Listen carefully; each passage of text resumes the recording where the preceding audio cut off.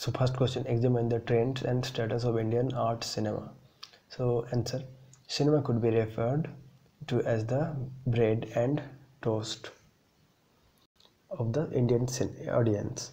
So with one of the vastest and most expanded film industries in the world, Bollywood reaches up to 1.2 billion Indians and to the world outside this continent. Changing trends. First, Raja Harishchandra, 1913. This 40-minute silent film can be regarded as the first full-length Indian feature film directed by the father of Indian cinema, Dadasaheb Phalke. The theme of integrity, morality, and the repercussions of traditional Indian mythology is predominant. 1940 to 1960, the period which brought India on the global map. The socio-political impact, the struggle, and the drudgery that every Indian had to go through is subtly reflected in the conscience of the films, that is 420, Pathir Pachali, and Mother India, Mughal Azam, etc. Pathir Pachali is described as turning point in Indian cinema, as it was among the films that pioneered the parallel cinema movement, which espoused authentically and social realism. 1960 and 1970s, the storyline transformed to a larger extent. This period saw the birth of commercial cinema. It was charged with elements of action, comedy, musical, and melodrama, etc.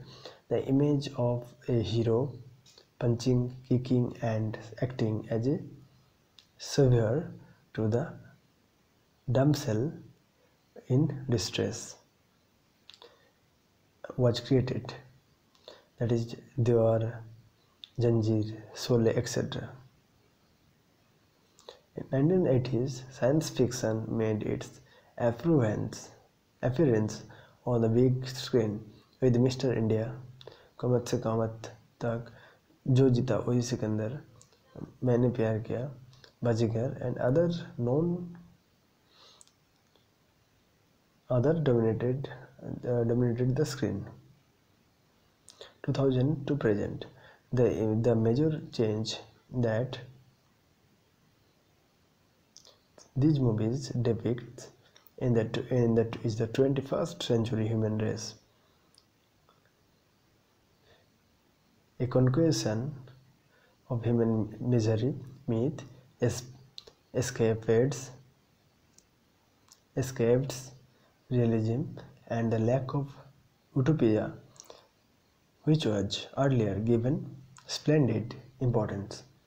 With the introduction of web series, and world cinema, India has woken up from a long vacation.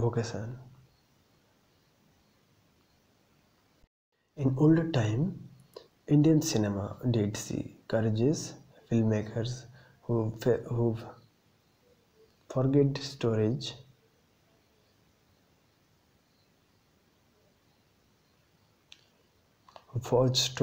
that defied social taboos, but the embracement came in full-fledged during the millennial age, that is Padman, Pikku, Dangal, Lipstick Under My Burqa, etc.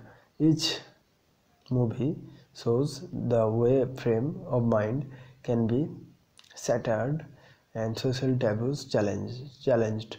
Women are now protagonists and sexual orientation, not a matter of discomfort anymore. So thank you.